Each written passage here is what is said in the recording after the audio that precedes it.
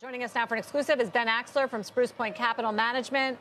Ben, welcome to the show. Good to see you. Thank you for having me. So you shorted it back in February last year.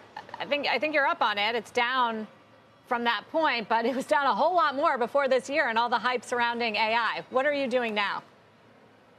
Well, we're revisiting the thesis. I mean, if you look back at what we said a year ago about the company's aspirations being too high, about concerns with the product and its adoptability, about the price target, about its use of capital, everything came true. In fact, we scored our predictions. The only thing we were off on was the magnitude of the decline of the stock price. It went down to $10 below our target.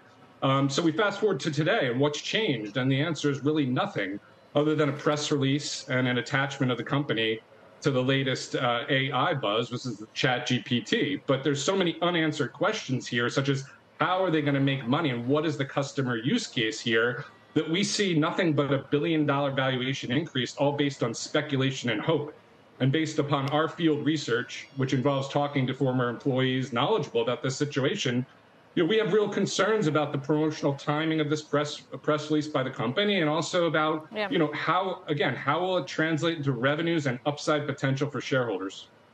So the press release you're talking about is when C3.ai said its generative AI product would be launched March 2023, and we're waiting for that, and that got investors excited. We asked the company, Ben, in anticipation of this interview, for a comment. They didn't want to provide one, but we have talked to Tom Siebel a number of times here on CNBC, including on this show recently, and we asked him about all the hype around the equity market and his stock price, and here's what he said about that. The complexities and vagaries of the equity markets are a little bit beyond me, and it certainly has its mood swings that are a little bit. Again, this is beyond my ability to really deal with. Our business, okay, we're building a rapidly growing, enterprise application software company, and our objective is to establish and maintain a market leadership position in enterprise AI. Are they not doing that, Ben? Establishing a market leadership position in enterprise AI with all sorts of companies like an Alphabet, Amazon, and Microsoft?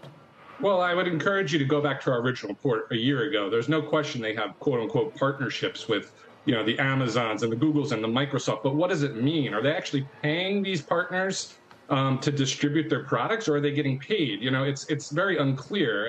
And so, again, we have a company here that has high aspirations that, has an acknowledged product in enterprise AI, but what does that have to do with generative AI, okay? And how are their customers, such as Baker Hughes and the U.S. Air Force, going to use a bot that generates text and images? It's just not clear what the revenue and business model is here and why investors should be enthusiastic. Now, let's bear in mind here, the analysts, who we generally disagree with, have not raised their revenue targets $1.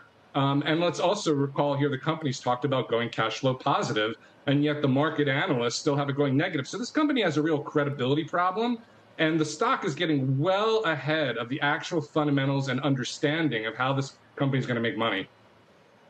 The CEO has said numerous times in interviews that they're going to be profitable in the next few quarters. I mean, he's made a lot of comments that haven't come true.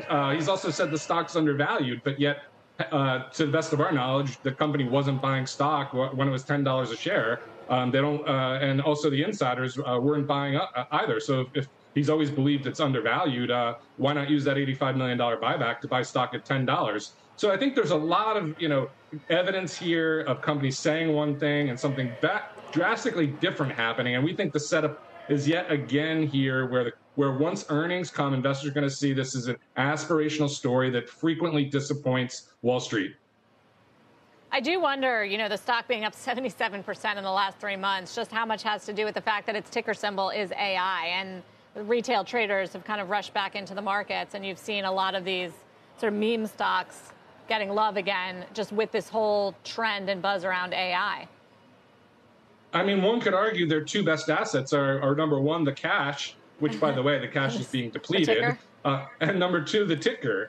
Outside of that, I have to remind everybody that this is a company that frequently pivots its business model to what the best and hottest technology trend is. So if you use the Wayback Machine, first it was C3 Energy during cap and trade. Then it was C3 IoT during Internet of Things. And C3.ai when the AI buzz was hot during COVID. And are they going to change the ticker to company C3GPT? I mean, one can only speculate. But again, this is a company that has a history of promising things that just don't pan out. And with the stock getting up and adding over $1 billion here on speculation, we think investors are just setting themselves up for disappointment. And if you don't believe me, again, look at what Deutsche Bank, JP Morgan, and all the bulge brackets have to say as well. They're also constructively negative on the share price.